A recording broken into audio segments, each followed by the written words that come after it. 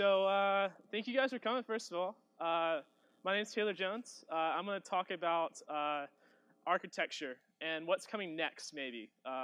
But we need to kind of view a couple of frames before we figure out exactly what is next. Again, I said my name is Taylor Jones. You can find me in the internet under Hi, I'm Taylor Jones. I grew up in this really weird state called Alabama. And then I decided to move to an even stranger state called Florida. So I live smack dab in the middle of there in Orlando and love it. On the internet, I write stuff for people like CodeShip, my personal site, Hi, I'm Taylor Jones, and I just write a bunch of stupid stuff on Twitter if you're interested in that too. This talk is not about Star Trek, so I apologize. I've got a few things in there, but we're not going to really talk about the whole history of the show or any of that kind of stuff, so yeah. Sorry. Anyways, I work for IZEA down in Orlando, and we do a lot of really, really interesting stuff. For one, we do content marketing. We also do a lot of social media, general data analytics, and provide enterprise solutions to marketing systems. All that's to say that we just have a big pile of data, and we're trying to organize it and draw conclusions from it. Honestly, we all have these kinds of data. For us, it's social media data. We depend on a lot of external APIs, like Facebook, Twitter, Tumblr, any kind of popular social network out there. We're trying to mine metrics and data from it and provide that information to folks who want to create content. So as far as the tools that we use a lot of Rails and Ember.js. What that means is that our stack is very focused on this convention over configuration stuff, but we have a lot of Java and a good bit of Python in our stacks as well. That being said, the balance of our stack is always changing. We're always trying to look at something new. I think DHH had a wonderful analogy the other day when he was talking about how we kind of drive, but we also swerve over every once in a while and try to figure out what's new and why it matters. This talk is mostly about Rails architecture, where it's been and where it's going. We're also talking about technical debt and how architecture can create or relieve it. IZEA has technical debt. Your company also has technical debt, and we have to figure out how to address it. I believe architecture is the root of a lot of our technical debt. And this seems like a loaded statement or acting like architecture is the problem, but what I mostly mean is that it determines the means that our technical debt is piled up and grows. So how exactly does architecture create technical debt? We often become so focused on building features that we forget to clean up our mess. And fixing technical debt is also viewed as just not profitable. I mean, our stock's not going to go up overnight because we said we're addressing technical debt. People want to see features ship. They want to see exciting things. They want to see whatever's new and hot. But have things always been this way? Does modern architecture create more debt? Have we just forgotten something from the old days, and did we lose some sort of insight along the way and stop caring about it? So I think it's important to look back at the past and see if we can find something within there. What was early web development like? Well, applications were really hard to deploy. Code organization was inconsistent. And development was license-driven. Environments are also really hard to duplicate. And these problems still exist. None of these things are completely solved. But if you look at 5-10 years ago, they were probably twice as hard as they were today in a lot of instances. So then in this era of the web, this thing called Rails appeared. And it was really interesting because it employed this idea of convention over configuration. What that simply means is that it eliminates the tedious parts of development, like setting up an environment and scaffolding stuff, and it allows developers to really focus on the things that matter. This really is an important thing especially for products that are trying to quickly iterate, trying to quickly develop, trying to develop new features and get stuff out the door. In short, it eliminates a lot of yak shaving in the world. Rails took the web development process and refactored it, in my opinion.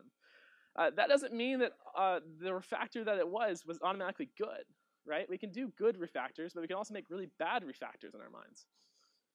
So what kind of refactor do we think Rails is? Well, this is a picture of my cat, but we do want to look at how Rails has evolved to kind of understand this, because I think there's some really important patterns if you look at just the overarching picture of how the framework has evolved. So if you look at the origin of Rails, we see that it's based on an existing product, right? It's based off the extraction of Basecamp. It has a real-world use case by default, right? So DHH could have extracted Rails and gone home and said, you know what, I did it. I put something out there, and that's good enough for me because it works and it's a product and we're making money off of it. But what really helped it find its place is making that an open source project and opening the commit rights to it and allowing it to grow and for other people to see if it resonated with them. Well, it did, until probably it started growing a little bit, and some folks decided to create a framework known as MERB. MERB was a reaction to a lot of the problems in Rails, right? It's from the Ruby community built this framework, and it was like the idea of a cleaner implementation, whereas the original Rails was an extraction of a product and an idea. MERB was saying, what if we took these ideas that really resonated with us and we wrote it from scratch from the start without any of the kind of mistakes that we saw maybe being made along the way. And so it focused on speed, scalability, modularity, and API tools. So eventually MERB and Rails decided to merge together. This resulted in Rails 3.0. It was a little bit messy, to say the least. But I think it was ultimately good for the Ruby community and the Rails community and the MERB community because it united them over a common framework or community, because ultimately I think that that's what's one of Rails' strongest attributes, is a really good community that cares. But as a result, some ideas that were presented in both frameworks, right, didn't survive because they were very binary decisions. How to handle maybe certain parts of what was now active record, right? So post-merger Rails began to take some of the lessons that maybe it learned from the kind of having the MERB having to be created in general, right? Like the fact that we felt like, okay, we're frustrated with the problems of Rails, so we're going to do our own thing. And started to implement some of these ideas. So one of the things I think is really interesting in Rails 4, breaking apart the general active libraries and putting them to their own gems, right? So when you bump to new Rails versions, a lot of times you're just bumping those gems, which is really cool. And then Rails 5 introduced API mode, which is always possible with Rails, but it just made it a little bit simpler, right? So after time, architecture begins to become slow and messy and a pain to maintain.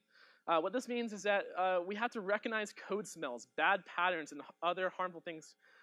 This isn't easy at all for us to do, right? Like it's not, you never develop something and think, man, I'm really shipping some awful code and destroying the structure of my application as I know it. It's not until we get down the road that you look and you're like, that wasn't a good idea, you know? So a couple years ago, I was doing research for this. This is my first Rails conference, actually, but I've been kind of long-time listener, first-time caller in a lot of ways. And I saw that Robert Martin, who I really admire, keynoted a long time ago. And one of his keynote in 2010 was about the issues that Smalltalk dealt with and what ultimately kind of crushed that community at large. And so the thing that he found was that like one of the many attributes that kind of led to the demise of the Smalltalk community that was really easy to make a mess. This is really true for a lot of things, but I think with a language like Ruby and a framework like Rails, we do have to be cognizant of making a mess because a lot of times it can result in some really big performance bottlenecks. How can we make a mess in Rails? If you haven't made a mess in Rails, I highly recommend it. It's a great learning experience, but some examples might be a lack of distribution between model views and controllers. Some people might say models are too fat or controllers are too big, or maybe you're doing some crazy stuff on the view layer, and there's a misunderstanding of Rails queries, maybe hitting the database too many times. Maybe not understanding what you're doing with Ruby, right? Because Ruby is magic, and a lot of times you don't realize that Ruby can be really slow if you don't use it right. And misunderstanding just common code smells, and just, and those things are not unique to Ruby, but they nonetheless plague the community. So as Rails grew, it began to address a lot of the issues that plagued the community the most. This involved making the framework more modular, efficient, and scalable, right? That's ultimately what I think has led to the success, while we have this conference in general, is because the community has been able to say, you know what, like this is a problem that we're really frustrated with, let's address it. Let's move forward, work together, find the best solution to move into the future. But despite this, is Rails as useful as it used to be, right? It used to be the most, like, a really, really popular all-in-one solution, but you know, the internet's weird, and people write blogs about how it's dead and how it's stupid and how we're all idiots for being here. But like, is it as relevant either? Is Rails just done for? And we're here. I think that's kind of the answer to that. But like, you know, should we just all go home and move to something else? But I do want to talk about an interesting story that happened with Twitter and their choice to move away from Rails. This is a little bit of it's kind of a hard lesson learned when I'm looking back at the history of Rails. So Twitter suddenly became a big deal overnight. A lot of people started using it.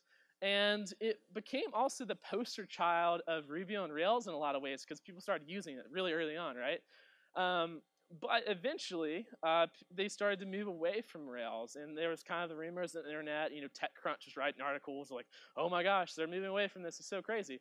But why did they actually do it, right? It's just a lot of speculation, but what's the truth? And so, from what I could gather, it came to the idea of when they looked at reinventing search.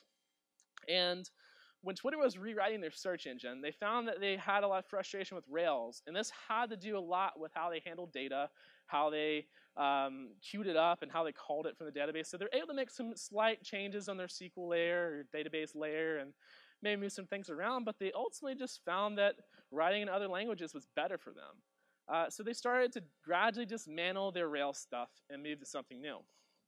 So in short, they were breaking down something bigger into unique services that work together. Sounds really, really familiar if you've studied architecture at all. And that comes down to microservices. And it is totally the hype train in the dev community right now. And we're going to have to talk about it because everybody wants to talk about it. And so how have microservices actually benefited companies though, right? They just say, oh man, we switched to microservices, our lives are so much better. Like, well, how? What's the big deal with it? So I think a great example actually is Netflix. Now Netflix does not really use that much Rails, but they were a really big success story and advocate for microservices. So they have really great architecture in my opinion.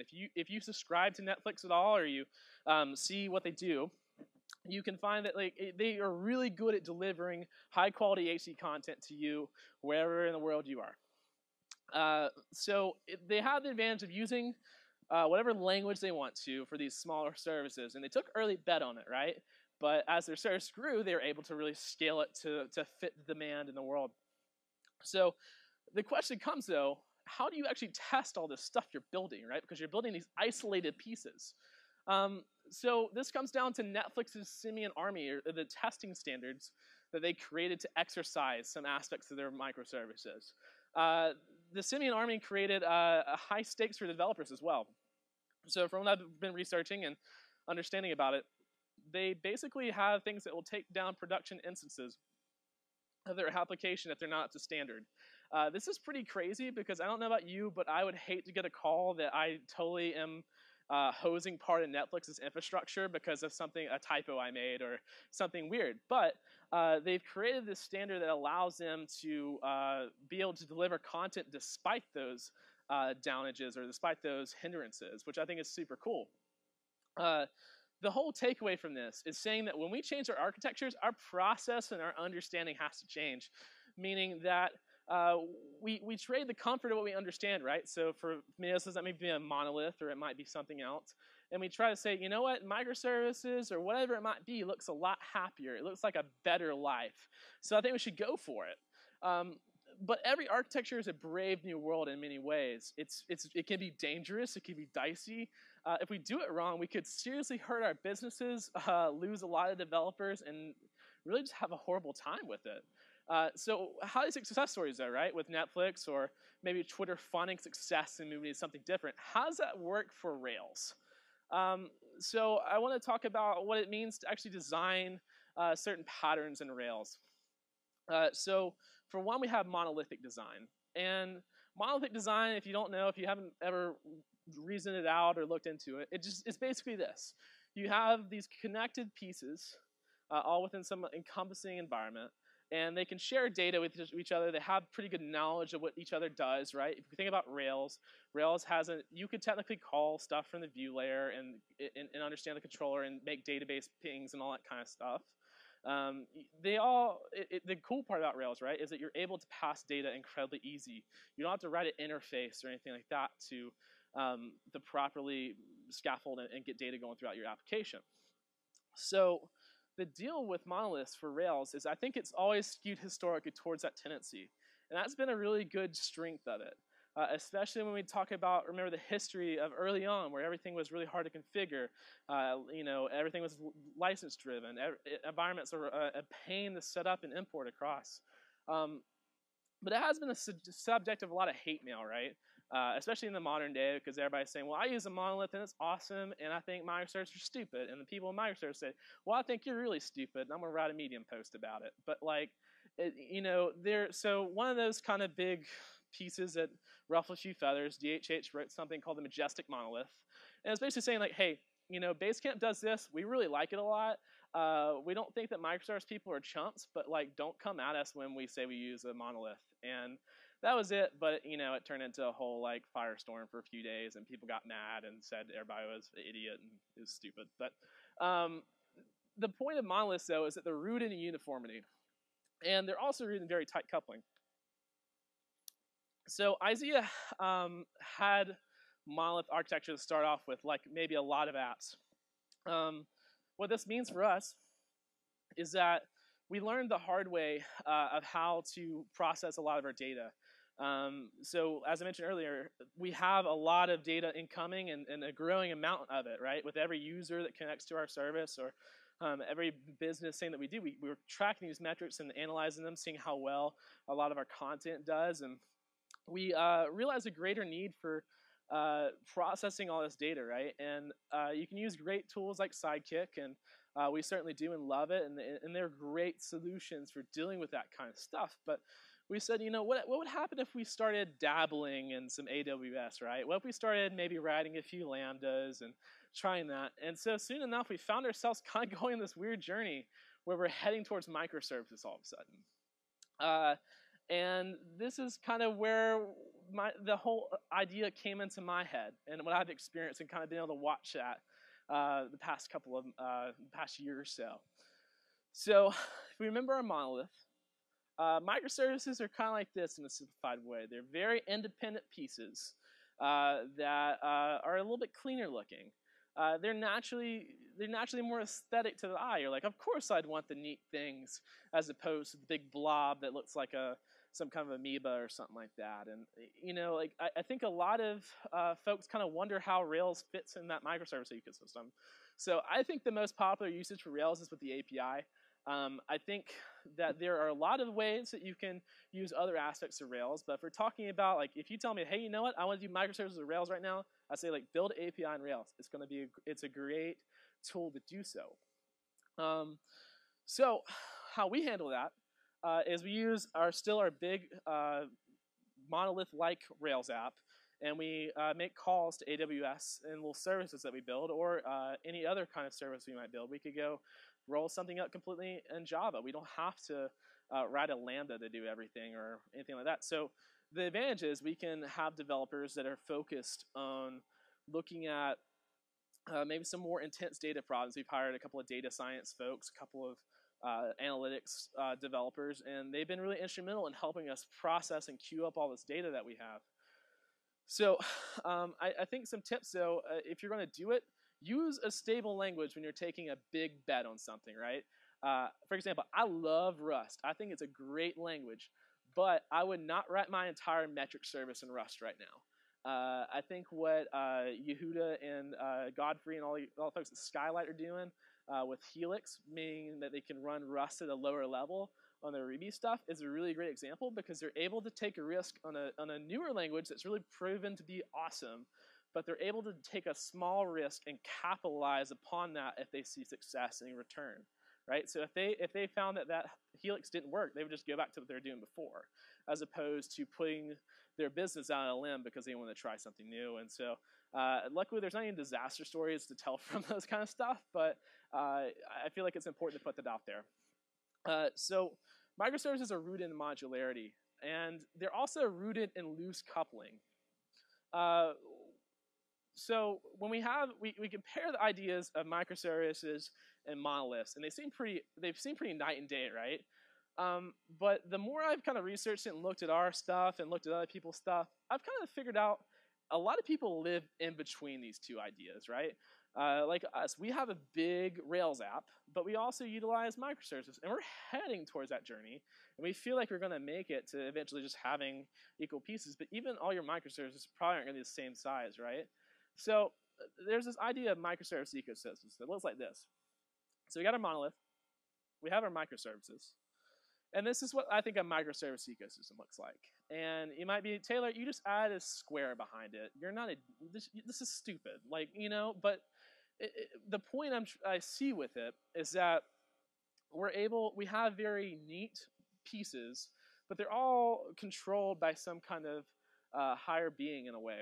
And these ecosystems are rooted in modularity, right? They have replaceable pieces, but they are also a little bit tighter coupled, meaning that they have a bit more knowledge of each other than maybe the standard microservice might have, right? So when you write a microservice, you have to write an interface to understand that kind of stuff.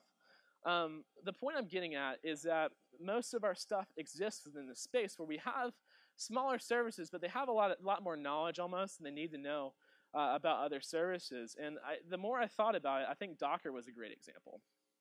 So with Docker, you can create these small containers, right? You can put your database in Docker. You can put your Rails app in Docker. You can put your other front-end services in Docker.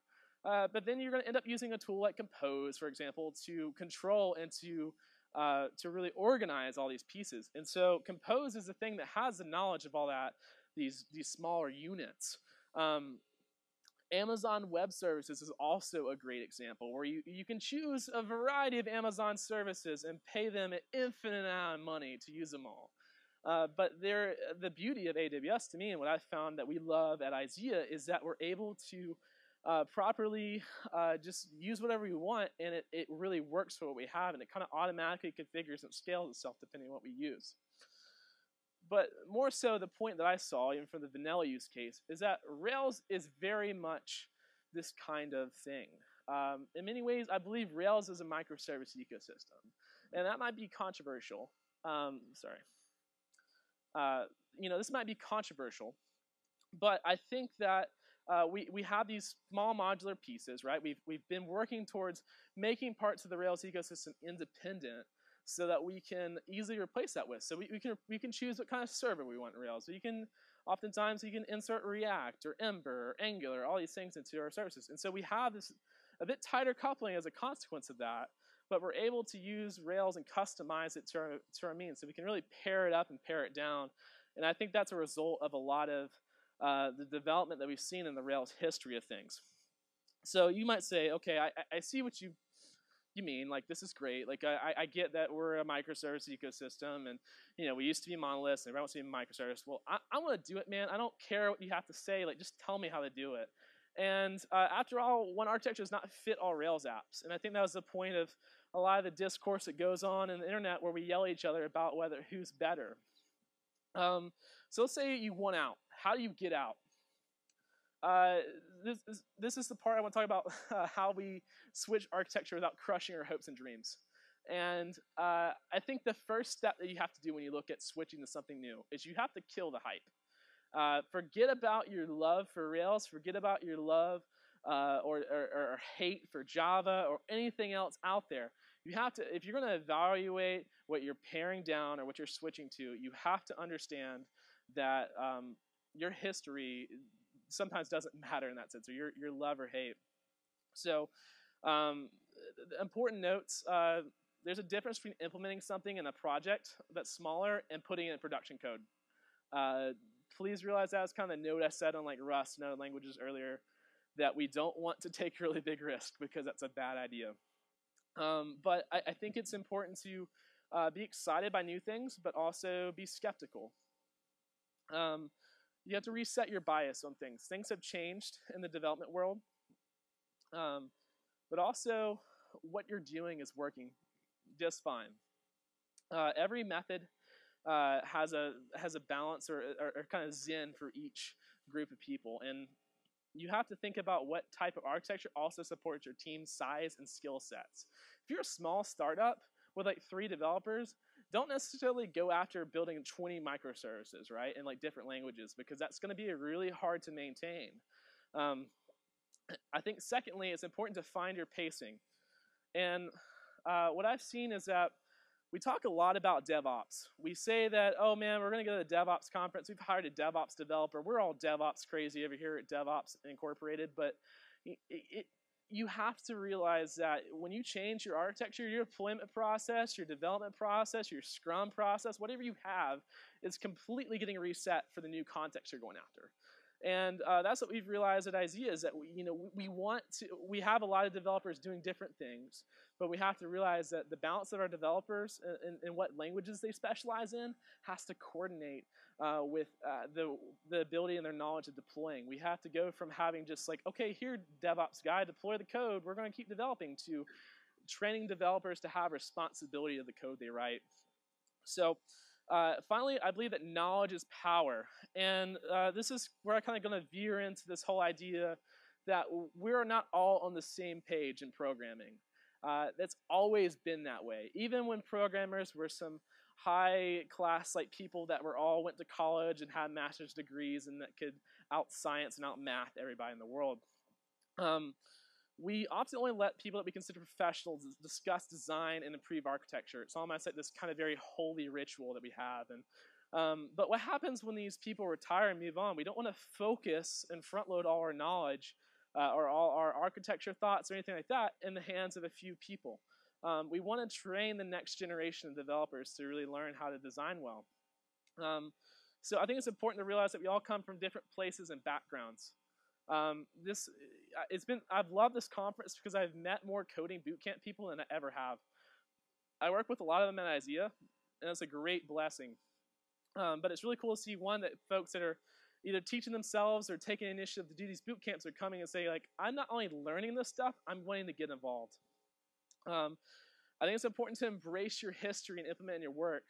Never feel ashamed because of what you do or where you're from. Don't ever let anybody think and tell you that because you didn't go to college, you didn't do whatever, that you're not a good developer, that you don't know anything. Because the reality is, I did the whole college thing. I did the kind of higher level education.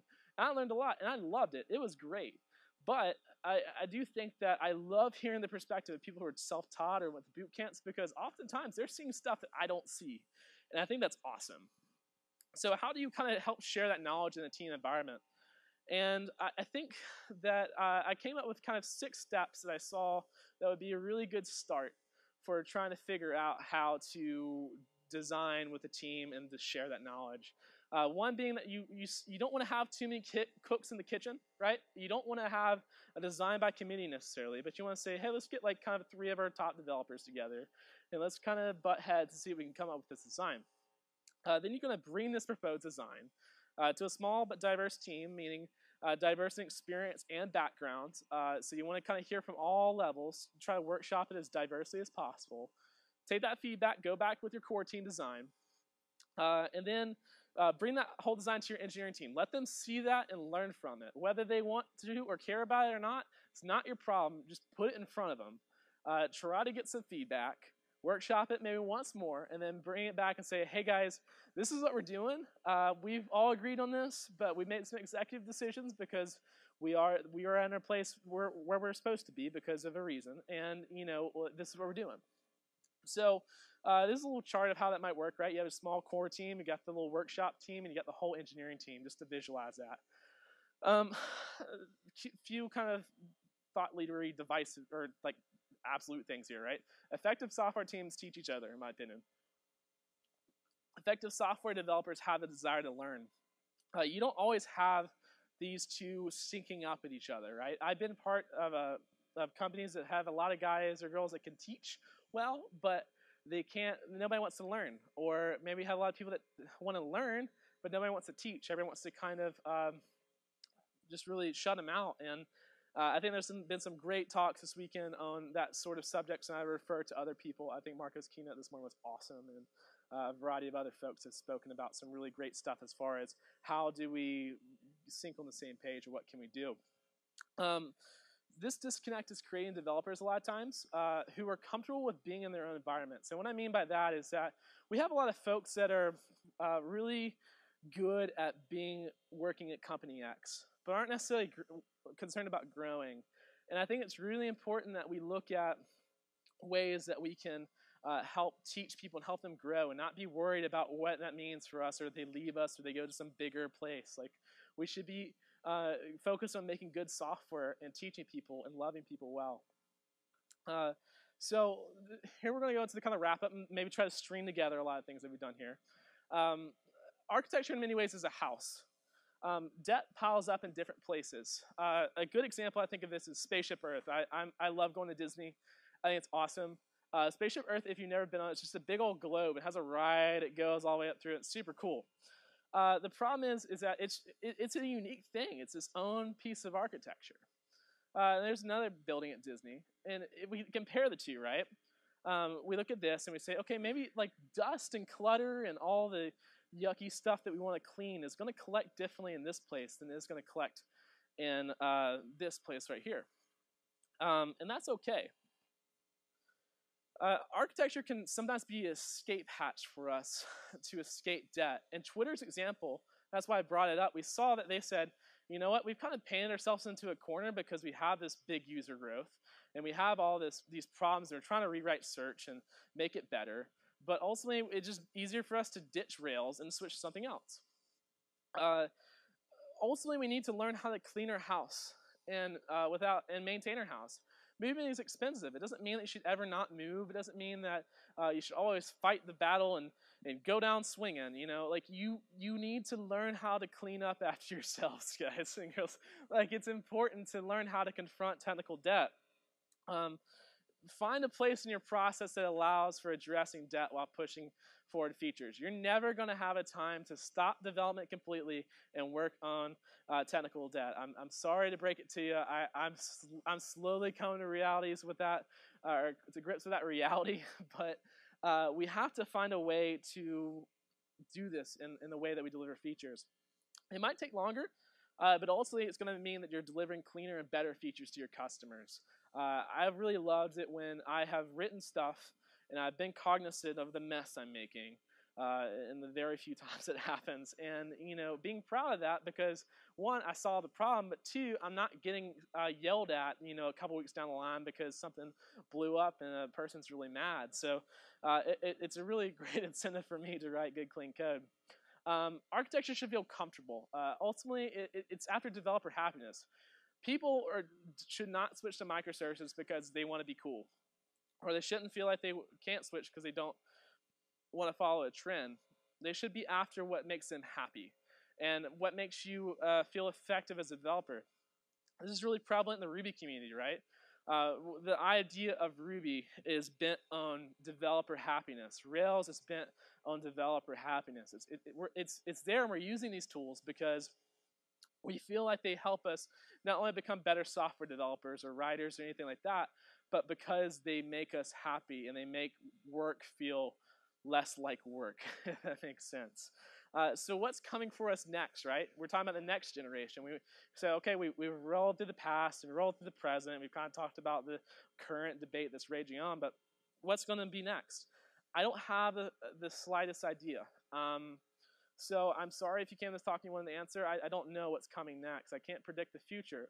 But what I can say is that we look at these small pieces of history, right? Within the history of Rails, with the history of architecture, we've kind of seen this back and forth between monolith and microservices. And we're seeing the pendulum swing over to more modular microservice-like code. That's not to say that things won't become more monolithic or anything like that.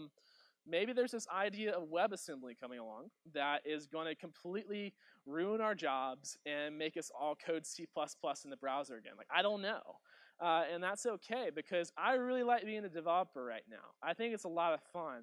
I'm really excited to learn about the past and how we got there and being thankful that I'm not having to do a lot of stuff that people used to do or solve problems that people have already solved. But I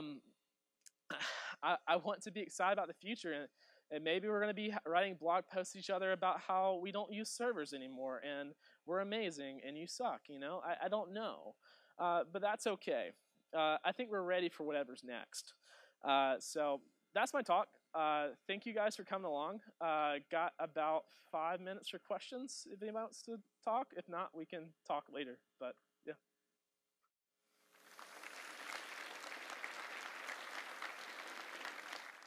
Like so you're saying like how do I clean up technical debt while working on features? Well, I think that's kind of hard, right? And it comes down to changing the environment at where you work. So whether you work in a company or where you work by yourself as a consultant, a good example I think of that, whether you might roll your eyes and nod about it, is TDD. So we look at TDD and we say we write test, we write code, and then we refactor. That's an important pillar of TDD I think it's overlooked. And so I think that the cleaning up the technical debt should come up in the refactor part, honestly.